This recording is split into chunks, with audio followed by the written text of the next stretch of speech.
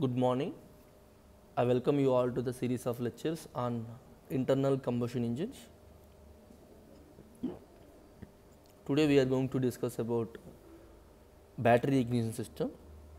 Of course, there are different types of ignition systems. We have battery ignition system, magneto ignition system, transistorized ignition system, capacitive discharge ignition system. There are a variety of ignition systems we have.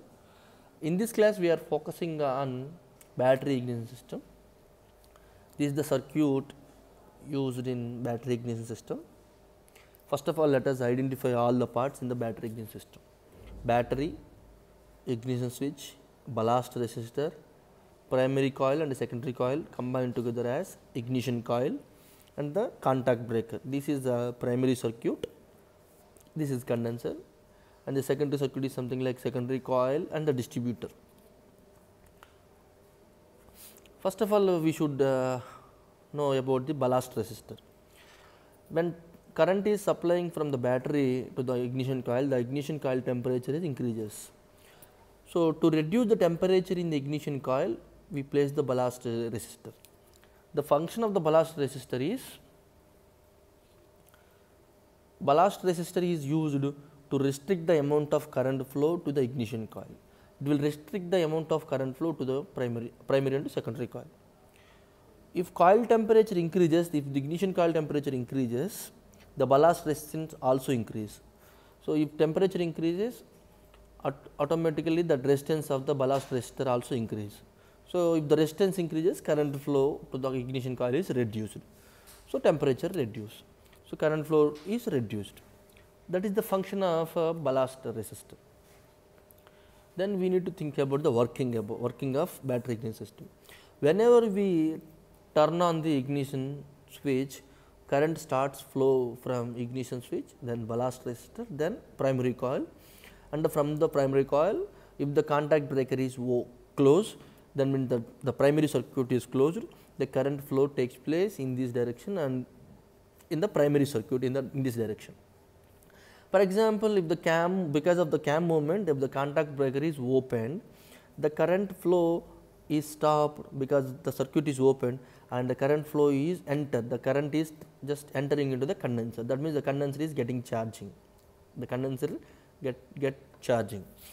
In this situation, when the condenser is getting charged, the current flow, the amount of current flow entering into the primary coil is reduced.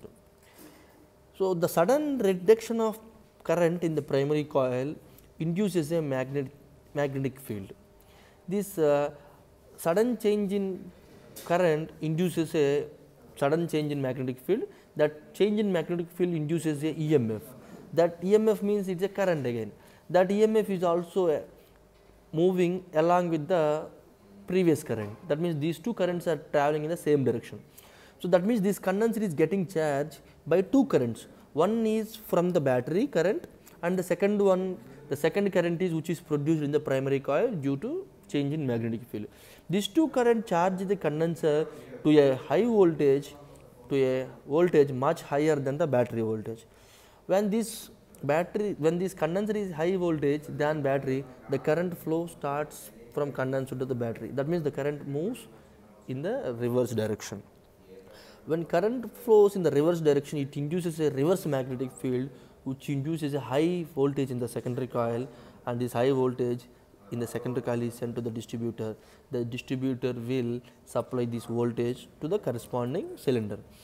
For example, if the situation, if this rotor, that means this arrow mark is connected to the cylinder 1, so that means this cylinder 1 is getting fire.